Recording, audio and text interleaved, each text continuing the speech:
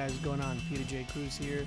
I want to do a quick little video today showing you some EQ tricks, mainly to preserve headroom in your mixes, stuff that really is unimportant anyway, and I'm just going to show you a quick trick to trim some of it out to improve the headroom that you have available to you as you're doing your mixes and your projects and so forth.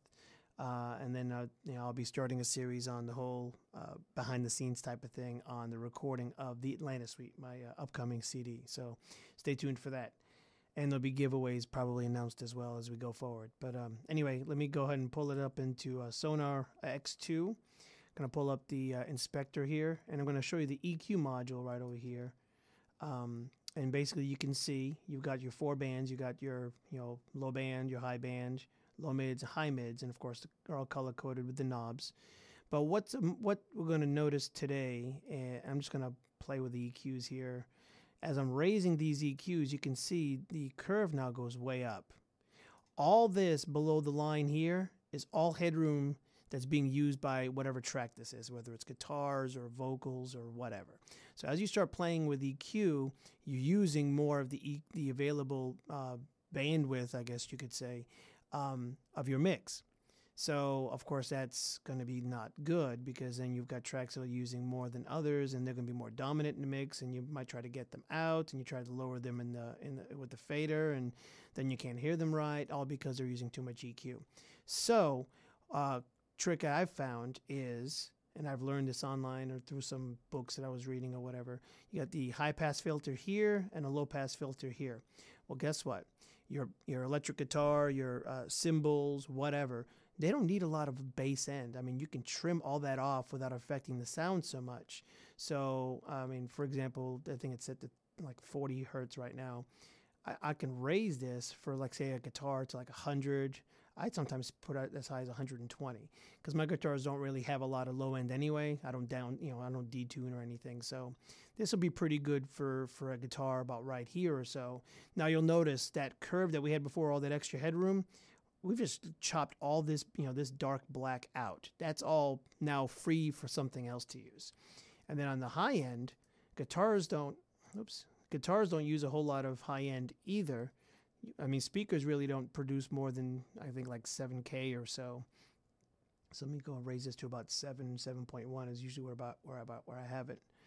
And then you can use your little slopes here to kind of make it exaggerate the slope, or make it steeper or whatever. So oh, wrong knob. Go back to 120. And then you can adjust the slope here, more exaggerated. Now you've freed up all this energy here in the sound spectrum to be used by other instruments. Now, of course, I'll do this to all my tracks, except, well, excuse me, I'll do it to all my tracks. Of course, like, cymbals and guitars and so forth. They'll be more or less like this. Cymbals I may actually raise up a little bit higher, because you don't need low bass energy frequencies for your cymbals and hi-hats, that sort of thing. So I'll probably leave them up a little bit higher.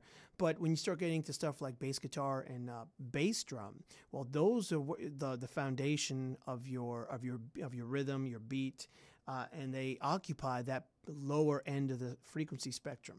So what I do is, I'll say, for example, I'll do on my bass drum, I'll bring this down to about 60, and I'll leave it as a sharp little dip here, pretty aggressive, at 60. And then on my bass guitar, I might raise that up to, say, about 80 or so.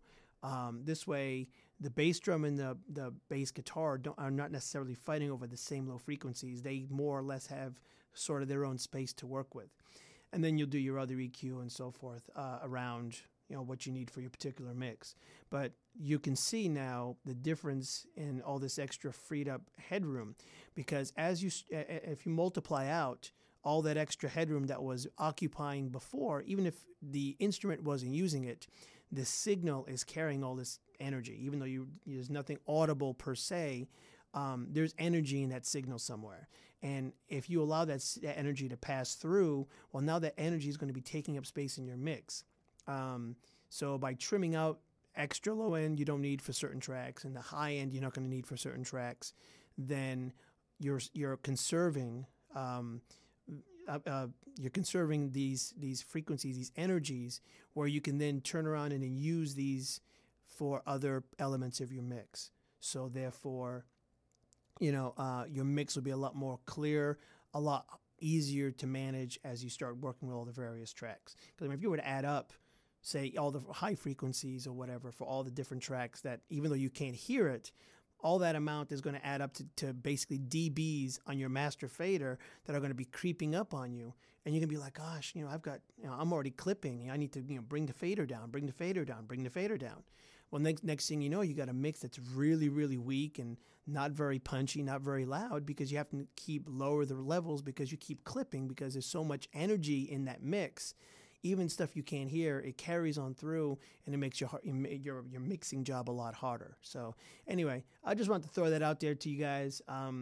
And that's all I had for today. And I'll be working on some other videos, as I said, as I work on the Atlanta suite.